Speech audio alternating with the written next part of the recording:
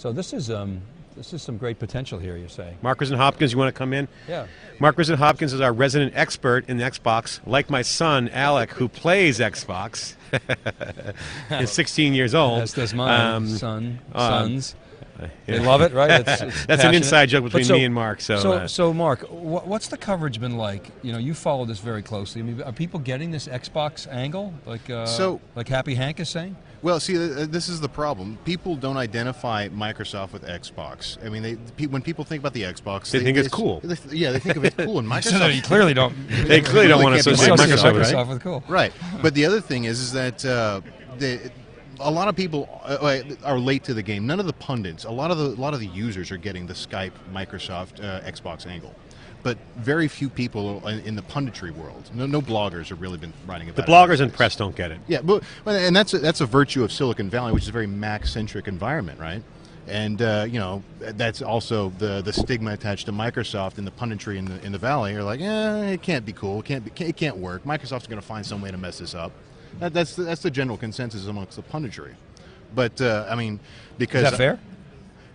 I think there is a potential for Microsoft to screw this up because they do have a track record of sometimes screwing up acquisitions and screwing up strategy.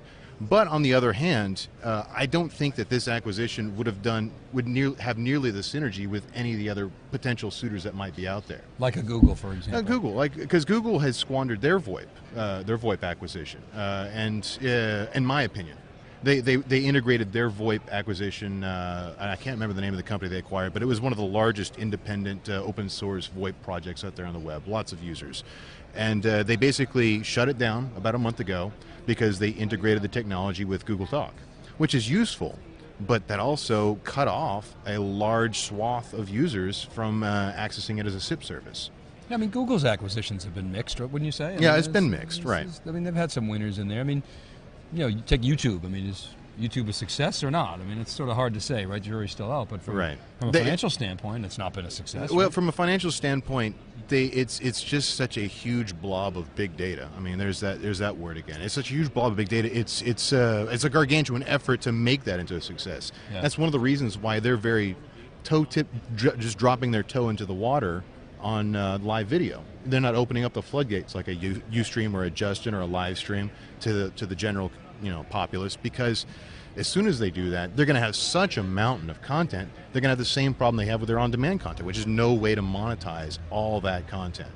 So, and it just ends up being a big cost structure for them. So back to Xbox and Skype and Microsoft. So take us through what the play is there for Microsoft. Let's start with, why did Microsoft buy Skype? Microsoft bought Skype because they, and I did some digging into this after we talked on air, because I hadn't had a time to really dig into it as much as I'd like. They actually have some good enterprise VoIP integration into SharePoint, and they being Microsoft. Yes, Microsoft, and so using a proven technology like Skype to kind of. Because everybody knows that you can use voice on a lot of Microsoft products, but Skype is a known quantity, almost 1 billion users. I mean, I think actually SiliconANGLE were one of the people to break that story last year whenever that number came out. And we round up from 800 million. Yeah, 800 million. Users. It was a track. And Microsoft will get them there. And oh, absolutely. That's a big number. I mean, that's a billion anything. You put those two big brands together, I mean, Skype in America has a little bit of a stigma attached. It's not quite as business-centric as a lot of people like, but you ask anybody, they've got a Skype handle, right? Yeah, I mean, bottom line is we were right on the Skype story. I'm like, people are slowly realizing that we are the best at tech coverage. Yeah, it's like Chuck Collis said, we're batting pretty well with our predictions. Yeah, I mean, we're like 700 batting average on predictions. Why do you think that is? Is it because of your location in Silicon Valley? I think it's because, one, the team's fantastic. We know what we're talking about. We get in the trenches, we get deep, and we get all the angles. We want to be a reference point. We're not trying to compete with the high volume traffic websites, which is just putting out, news links, and there's no analysis. So, my view was always have good opinion, capital O, with analysis, and we'll keep on relationship with you guys, so we have a good mashup, and Mark knows from the beginning is provide great content and be accurate, speak the truth. I think that model is interesting, right? The whole idea of starting out doing some research and then and then collaborating with a fast editorial team, and then bringing in things like theCUBE, where you get such knowledge. Yeah, I mean, extracted. Michael Sean Wright was accurate. He said something about SiliconANGLE. He's like, John, you're in Silicon Valley, okay, and you're on the ground. Other people are writing about it from their computers and across the country in Iowa and all places. So we see things first. We hear things. I mean, the whispers around. We're in the trenches. We're in the action. We're not speculating about the actions. You're in Boston, hotbed of innovation. It's traditionally has some great culture in tech. Some are saying, even Pat Gelsinger, that IT innovations on Silicon Valley for sure. But the meat and potatoes is still in Boston, New York, East Coast. So between your location.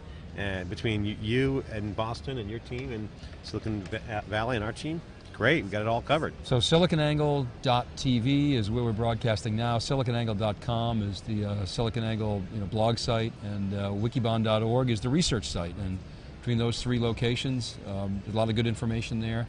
We're launching some new publications. We got some more commentary on here from the Justin TV crowd, which, by the way, we really like the audience over there. Great tech crowd. I like this comment again. Skype is huge in the gaming community, definitely true. Skype is huge in the tech community because it's just such a great product. It started out as a hacker product, but it really evolved and is massively popular and successful. Skype is clean and neat and easy to use. The only way they could ruin it is to make changes to it and make it harder to use. So Microsoft has it? They got Skype because of the name. I agree. Yeah. And the massive user base. I mean, Skype people are loyal. I mean, they've used the product. Skype's got a great utility. It's got a great brand, and it's a verb, right? Skype me. Yeah, Skype. Anytime something becomes a verb, then it's got brand recognition. Some are saying, and I kind of agree with this, if Microsoft F's with it too much, it's dead. It's over. Let Skype run. They're committing a separate division.